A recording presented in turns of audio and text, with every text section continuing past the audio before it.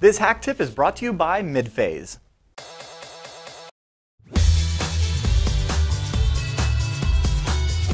Welcome to HakTip, the show where we break down the concepts, tools, and techniques for hackers, gurus, and IT ninjas.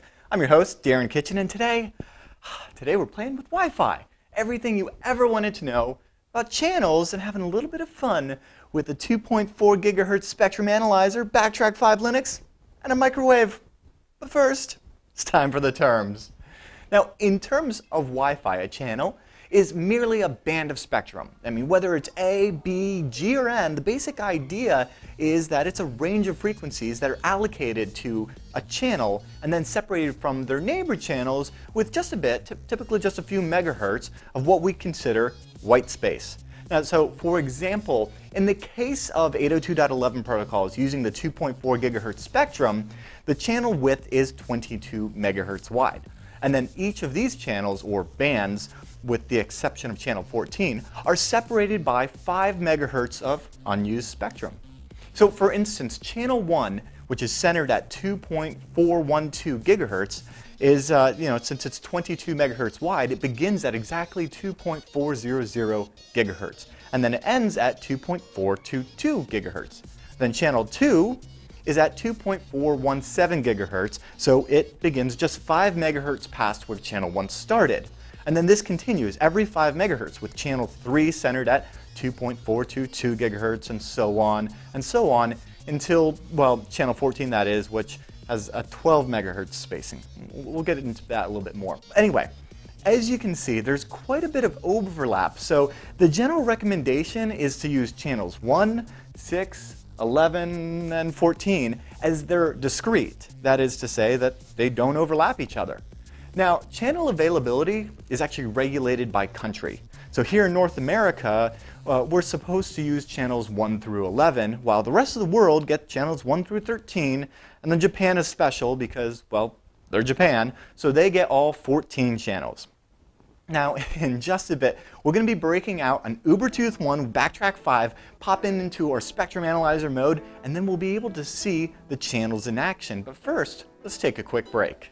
Midphase has been providing simple, smart, and reliable web hosting since 2003. It features unlimited disk space and bandwidth with an exclusive discount, 6 months free for Hak5 viewers. Midphase provides 24/7 premium support by phone, live chat, and email, as well as free website builders and simple installs of WordPress, Drupal, and Joomla. Get an $100 worth of search engine credits from Google and Yahoo. Visit www.midphase.com/hak5 to get 6 months free of web hosting through this exclusive Hak5 offer. Now, I figured as a way to illustrate the actual channels of our 802.11 friends here, it'd be fun to go ahead and use what's called a Spectrum Analyzer, and we actually have just that here at Hak5. This right here is the Ubertooth 1. It's a device built by Mike Osmond that we actually carry here in our very own hack shop. And it is a development board used for all sorts of fun in the 2.4 gigahertz spectrum, specifically for Bluetooth analysis and maybe even a little bit of fuzzing and a little bit of injection and stuff like that. But we can see the entire 2.4 gigahertz spectrum with one of these. So really, in our case with Wi-Fi, it's going to show us the same kind of thing here. And thankfully, Mike has actually gone ahead and put together a program just for that, which will visually represent exactly what I'm talking about here. So I'm in BackTrack Linux, and I'm in my Ubertooth stuff, and I've already gotten it all set up. And I see I've got this Python script here that is specscan UI. So if I actually do Python specscan UI.py, and like we've talked about here, there's actually a blank area at the end of that, and that right there, those are channels 12, 13, and 14, which we aren't supposed to be using here in the United States. In fact, you can actually see where they dip down, and those are unused channels. From left to right, it's channels 1 through 14, and if we were, say, deploying a new Wi-Fi network here, we might want to take a look at something like this first to kind of get an idea of what's in the air and where we want to put our access points. Now, I've got the microwave here for a fun little demonstration because I know you've been there. You've had that moment where you're like getting your frag on or you're transferring files, and all of a sudden the bandwidth goes to crap.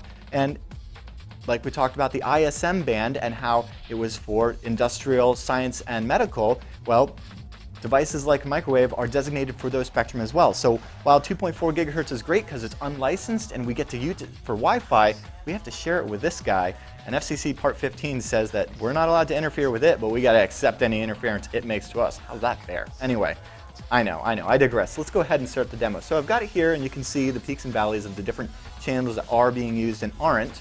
And if I just go ahead and make a burrito,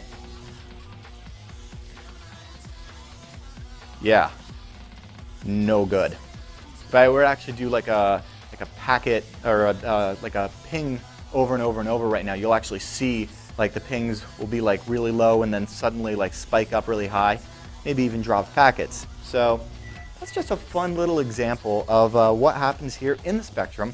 And if you guys are interested in Ubertooths, you can find those over at hackshop.com. Okay, but before I get going, it's time for the giveaway. You guys know that last week I asked what 802.11b channel is only allowed in Japan. And YouTube commenter Mike Pinegar answered, channel 14 is the 802.11b channel that can only be used in Japan, but only in direct sequence spread spectrum, or DSSS, which is kind of hard to say, mode, and the complementary code keying, or CCK modes. So thanks so much for answering. Look out for a direct message so we can send you our favorite USB radio. Now, this week, what I'd like to know is what 802.11 standard enables high-powered Wi-Fi equipment to operate with license in the United States on the 3.6 gigahertz spectrum. Answer in the comments and be randomly selected to receive the radio I use here on HakTip. And as always, we value your feedback and suggestions. If you have a tip to share with us, email me, tips@hack5.org, and be sure to check out our sister show, Hack5, for more great stuff just like this. I'll be there reminding you to trust your technolust. My teeth are getting uber.